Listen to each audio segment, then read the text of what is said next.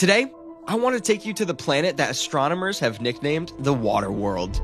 The planet GJ1214b is roughly 40 light-years away and is currently the most likely climate for being an ocean planet. This means there is essentially no land on the planet, and it's simply one massive ocean. And this planet is big too. It's classified as a super-Earth and has roughly 8 times the mass of Earth.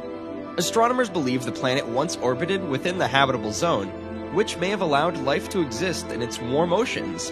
So maybe Interstellar was spot on when they went to Miller's planet.